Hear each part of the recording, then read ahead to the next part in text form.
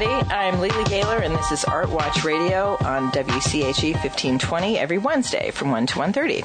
So happy you could join us. Today I'm thrilled to have artist Timothy Barr. I didn't even write, that's perfect. I didn't even do your name right, and it's only 4 letters.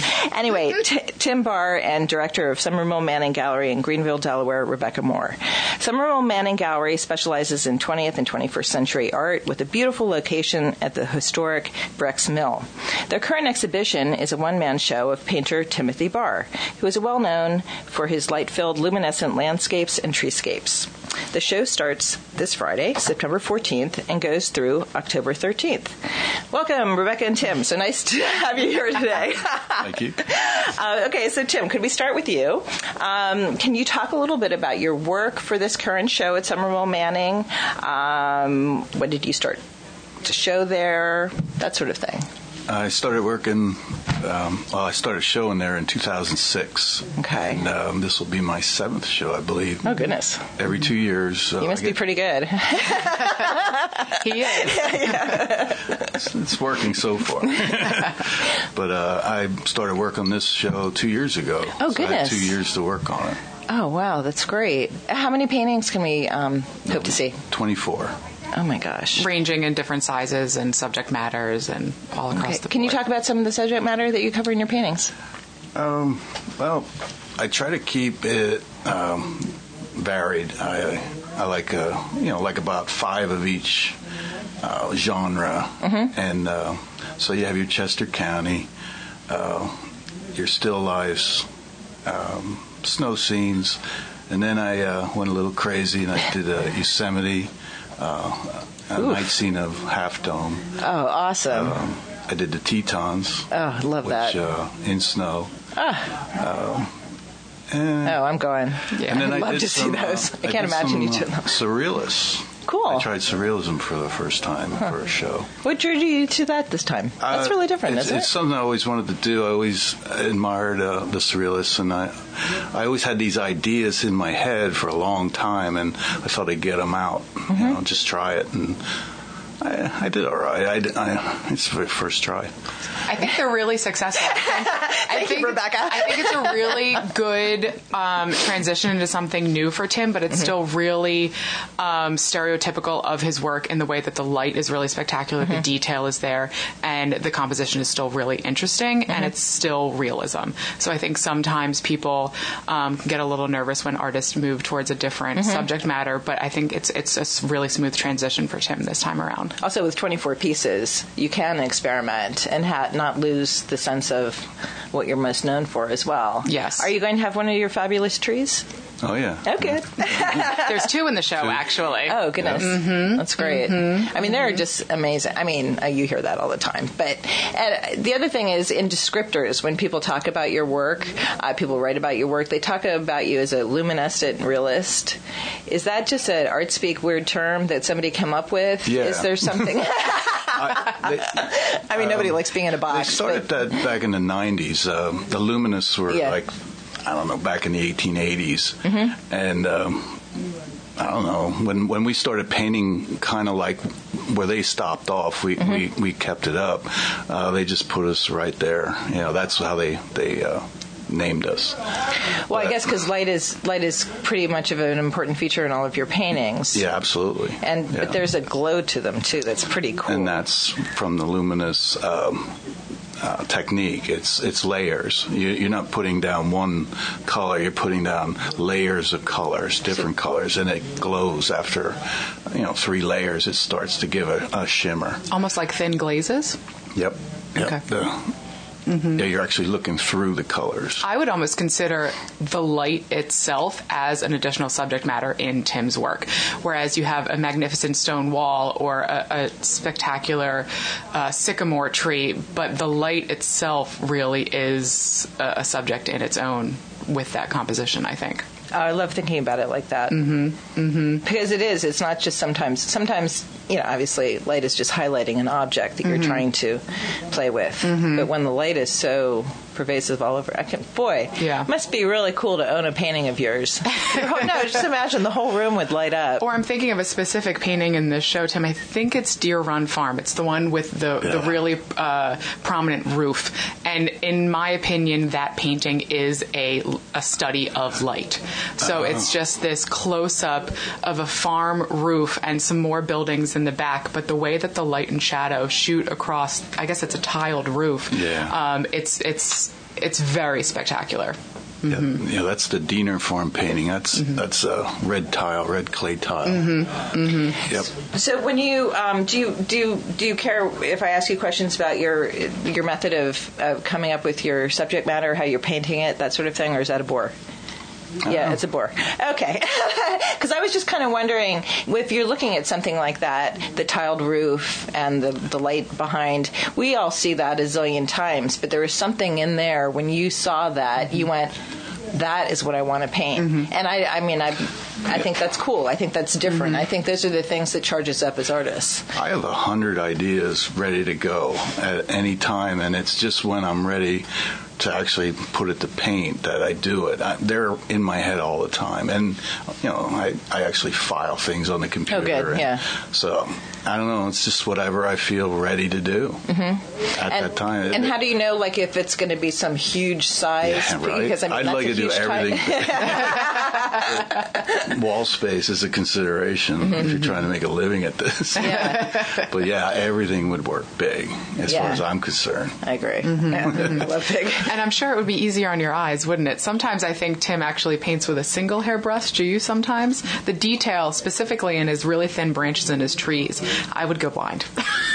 It's a struggle, yeah. There's a lot of eye strain involved. But also, isn't there a lot of time constraint, too, in your Absolutely, realism? and energy. Like, if you're going to do a 10-hour day just hunched over with your little brush with a magnifier, it's just... It's tiring. Yeah. Yeah. And then you want to do that for like what? I don't know. 2 weeks. Or your life. 2 weeks straight. I'm talking one painting, 2 weeks or a month. So you almost have to get psyched up to do a painting. Because I think one of the big sycamores that we had in the last show, I think you said it took you 4 months to do one of those paintings. Yeah. Well, two paintings took 4 months. Yeah. And that's all I did for 4 months. So the precision that has to be involved. But do you concentrate on one painting in your studio at a time, or do you go back and forth? Because I don't think I could manage concentrating on any one thing in my entire life. Right. Yeah. I'll start 7 paintings at one time, and then I'll just grab whatever I feel like doing that day. Yeah. And if it's going well, then that's what I'm doing the next day. So, have you ever scrapped a painting? Yeah. Not many, but that's yes. tough, though, isn't it? It's very tough. It's like, and then you'll come back to it, and it's not going to work. So that's when you know it's a dead painting. It's not often, but I've done it. In my studio, I started, I'm trying to clean up, and I actually throwing ones out that weren't successful. It felt really great. I can't believe I put it off for so long. You're out. Out of my life. Do you get super tidy and crazy about your studio, or do you, again... I have to. I have a small area, so if I can't have them like sitting on top of each other, they'll stick to each other. So I'm pretty careful, and I got to watch the cats. Oh yeah, I heard about the cats. Yeah. How many cats do you have? 3. So And there's a lot of and they're in your studio? involved. They come in and out. Yeah, they hang out. So if we see a casual hair on a painting, it's not going to be a brush, it's going to be the cat. It's a cat hair. You can do a DNA test. Exactly. Well, that sounds interesting. What happened with the surrealism? When did you decide that you wanted to throw in some of those elements into this particular show? Well, they're ideas I've had since I'm a kid, and just wanted to get them done because I'm 61. I don't want to wait much longer before I get these things out there. And I liked what came out. It was fun. It was different. Well, more of a story. I think narrative. There is a narrative aspect to each of them, or is it collectively? Probably to each of them. I think throughout his paintings in this show, there's the narrative of Chester County, but I think there's a handful of specific paintings that have more of a storyline than others. With the surrealism work, did you have to ask Vicki and Rebecca first, or did you just go for it? Because that's interesting to me about Somerville Manning Gallery. I mean, some galleries go, we want exactly what you show us all the time. And I don't think that they're like that necessarily. What do you think? How was it? They were open to it. Cool.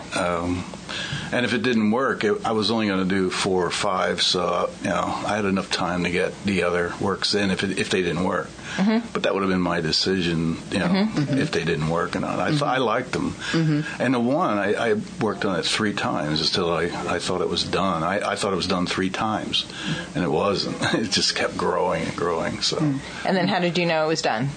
Which is one of those artist questions they get all the time. Sorry, I'm throwing it at you. Done, but it's good. But they're never done. How are the size of those paintings compared to your other larger landscapes? Are they small, like a dream? Medium size. Yeah. Okay. I didn't do many big paintings for this. Mm-hmm. The 2 largest ones are the sycamore paintings, though, so you get the scale of them, which is really important. Mm-hmm. Mm-hmm. And when you paint normally, do you paint for a commission? Do you paint for a show? Do you paint for yourself? I do rare commissions. Mostly it's on spec for the shows. Oh, cool. Okay. Mm-hmm. That's interesting. Mm-hmm. Some artists really need to have shows in order to just get in there and work so hard for so long, and some people just want to do commissions. It gives you a deadline more to think of. Mm-hmm. Yeah, the deadline helps. It really does. And then Rebecca, you and Vicki, you plan the shows well in advance. So yes. He did have 2 years to prepare because you already had your schedule on? Yes. So how does that work? With Tim, so we do about 5 shows every year, sometimes more, usually more. But for Tim, we do a show with him every 2 years. It's just the way it's worked out. Okay. We do that with some of our artists, where we supplement others in sometimes.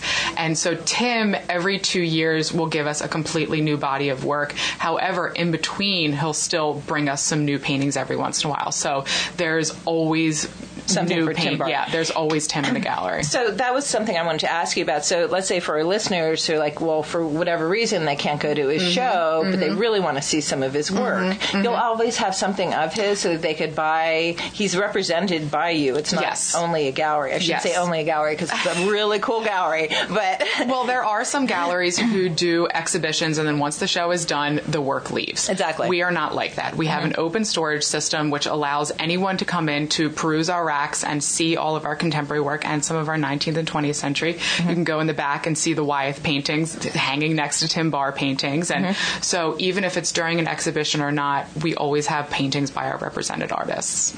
And when I gave a descriptor, which is really just a ridiculous descriptor, I said something about, 20th and 21st century art with a beautiful location. That's really not a specialty. Can you say what you specialize in? I mean, that's sort of 200 years of art or whatever.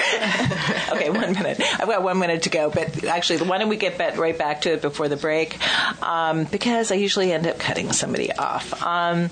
So anyways, I got the signal, so hang in there, everyone who's listening, and we'll be back with a wonderful painter, Timothy Barr, and Rebecca Moore, director of the Somerville Manning Gallery in Delaware. Thanks.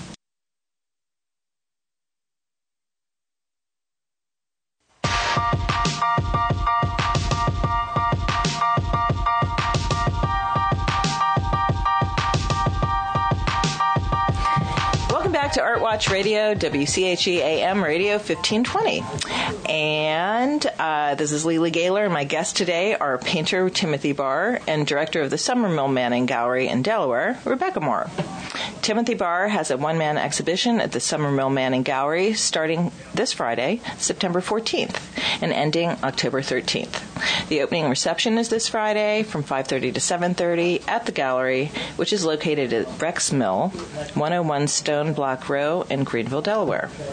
So, Rebecca, let's go back to you. We were talking about the gallery and what you do, and actually then we started talking on the commercial break. And I want to say that almost every artist that I know would love to show their work someday at Somerville Manning. It is like the pinnacle of success around here.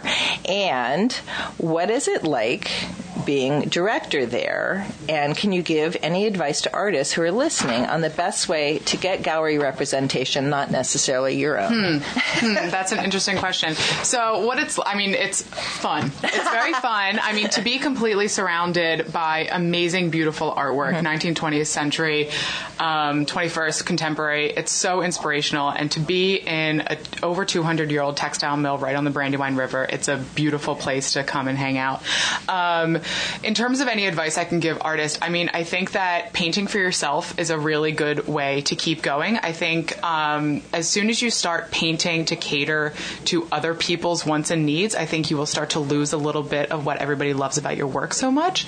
And looking for gallery representation, I think that artists have to do their own research. So there's a lot of artists out there. There's a lot of galleries out there. And just because one gallery does not offer to take your paintings does not mean you're not an amazing artist. So I think everybody has their own market and their own way of having their paintings shown. And there is another gallery out there for you. And just don't give up. Just keep trying. And I think that ask around. It's always really great.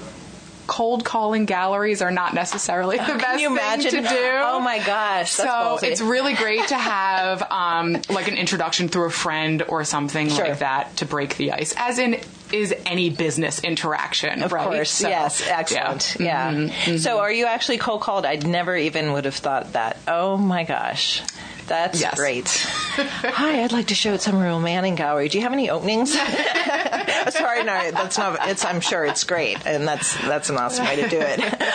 One time I asked Vicki, when she was a guest here on the show, Vicki Manning, who is the owner of Somerville Manning, she said that when I was asking about rejection and how you have to deal with that with artists coming and all that sort of stuff, because you're all very nice people. It's just, but it's hard to do. But it's hard to do. It's hard. Yeah. And she said, well, they shouldn't think of it as rejection. And she was just completely straight about it. She said, it's not rejection, it's not a good fit. Exactly. And if it's all about a fit, then really, honestly, that strange little bit of tweaking in my brain, if I put my art out into wanting to be in a show or into some special exhibition or what have you, and they say no, I think of it as not a good fit. And it actually really is helpful. Well, and that's what I think is really important, and that artists shouldn't, anytime they do get what they would consider rejection, it doesn't mean that they're a lesser artist in any way. It's just not a good fit. And that's right. There's going to be someone else or another show or another opportunity out there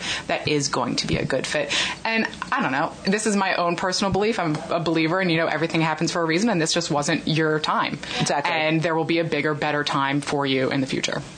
And also, I love the idea that you were stressing not so much, which I have to say some other galleries might not say, stick to what you love, stick to what what is the passion that is making you do those crazy hours, Tim, that you're putting in? I mean, you want to be true to your own work, not because, I really like the trees, so can you do 100 of those? It's just, that takes away some of your passion and the fun that they're a lot of easier jobs. Well, because Tim mentioned that he doesn't, he does a couple commissions here and there, but really not a lot. And I think that is really why his work is so spectacular, is because he paints what he wants to paint, and it comes across that way. I think sometimes as soon as you tell an artist what to paint, their whole heart is not in it. Those are the ones I quit on.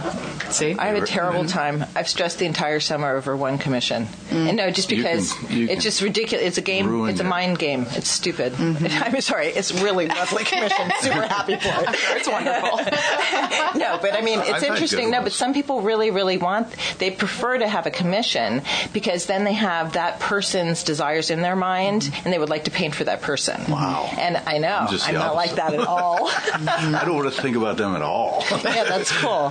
Well, so when did you start? So you said, so you gave up your age. I wasn't going to say anything, but so you're just tad over 60. When did you decide to commit to being a full-time artist? Let's see, 1990. Well, committed in 87, so I would have been 30.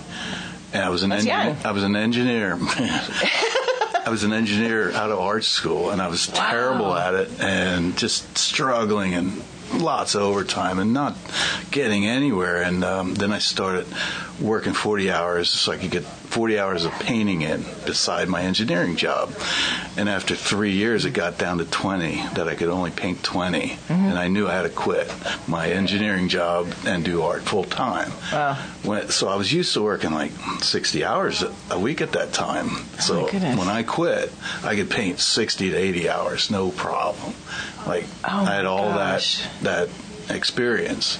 So it was kind of easy for me to get 40 paintings done the first year at that level of detail. So this is in your 30s? Yeah, I was 33. Oh, my goodness. So I had a good start. Yeah, really good start. For being late into the game, I had a good start. And then you were showing predominantly here in the Pennsylvania, Delaware area? Yeah, I showed it in New Hope, and then I went to Philadelphia, downtown. Yep. And then I went... I was there till 2003, maybe 2004, and just ended up at Somerville. So then you had to. Did you have to learn? I'm also speaking for other artists who listen to this show. So did you have to learn how to represent yourself? To kind of, that's a tough thing sometimes when we're putting all this energy and time into a beautiful painting or a beautiful set of paintings, then putting them under your arm and taking them to a gallery and say. That's a tough thing. Yeah. Did you do it yourself, or did you have somebody else do it for you, or what's the? Yeah, I to get into Philadelphia, he took like 4 paintings or 5 or whatever, and told me I was going to be in the front window.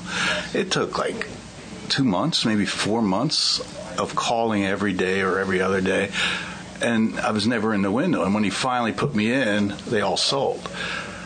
Yeah, it was frustrating. I was ready to pull out. Like, I didn't know the business. But it's really good for other artists to hear that you've been. That's right. Patience. That's a good word, Tim. Let them do their job. Yeah. And he didn't know I was. That's true. He didn't know I was for an good artist saying that is really cool. They don't know you're good until people buy it and tell them you're good. Yep. Tell the gallery you're good. Then they believe you. Because they're not buying it. Again, it's working with the fit. And you were patient enough, except for the calls every day. But besides that, you were super patient. Wow, man, I was livid. But pretty cool. Because I was ready to make a living. I was ready to go. Yeah. They're not. No, that's They're a not tough in a hurry. one. Oh my gosh! So then you also actually, sorry, just veering away from a little bit. You also said that in this particular show you had some scenes that were not Chester County. You did Grand Tetons, one of my favorite places in the world, and Yosemite. That's quite a challenge. I love Yosemite. Yeah, the Yosemite painting is spectacular. Really? That's you're against a lot of weird stats and one of my favorite trips. It's right fabulous. Before a firefall, isn't it? Or it's a nod to the firefall. It is that a used nod to the firefall, actually. Okay. Yeah, and there was a fire in that scene that I painted.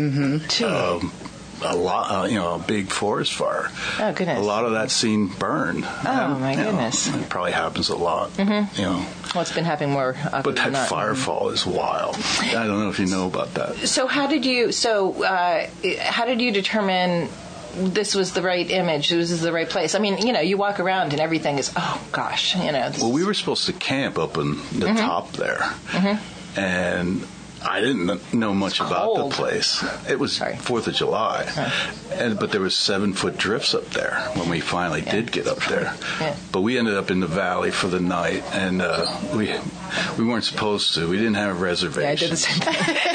Did you? Oh, I thought I was going to die. It was so cold. We were all in our car because we were too cheap to get the tent. Sorry, I shouldn't have said that.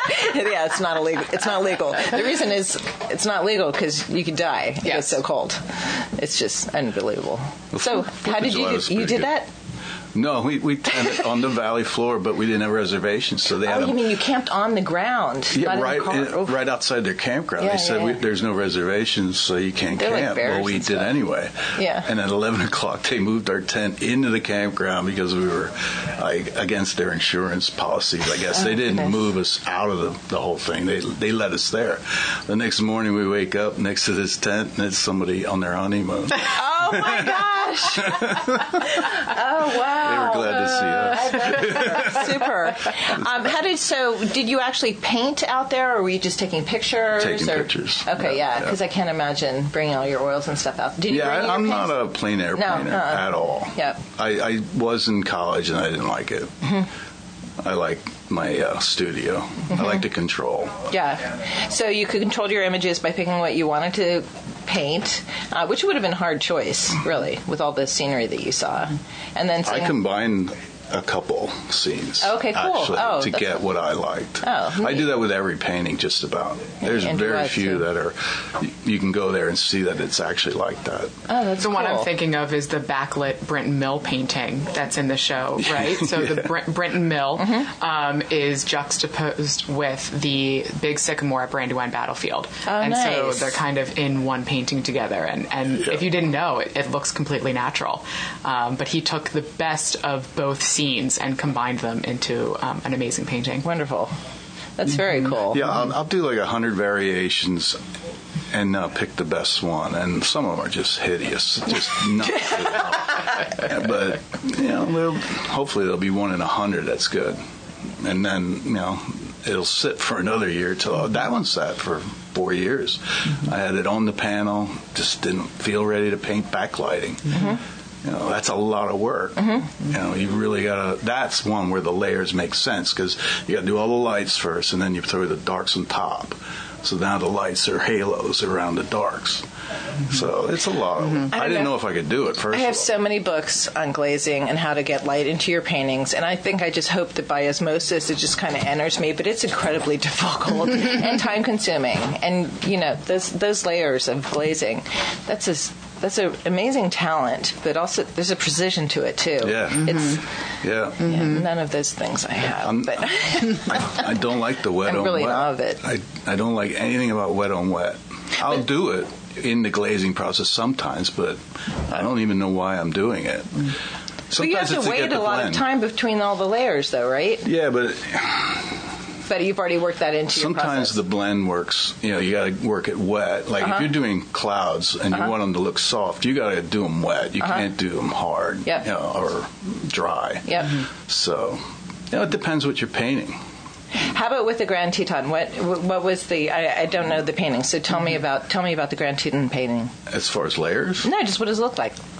Oh. What did you pick? I mean, because you're around beautiful. Everything's beautiful there. The light in that one, it's crisp on top. It did start as a commission. I did the little commission, and then I had all this great photography the guy took, and I'm like, man, I got to do a painting, a nice big painting. So, and it's what do you call it? Alpine glow. The light in the morning when it's freezing. It's a warm light. Like too. I can't wait to see this. Yeah. With blues.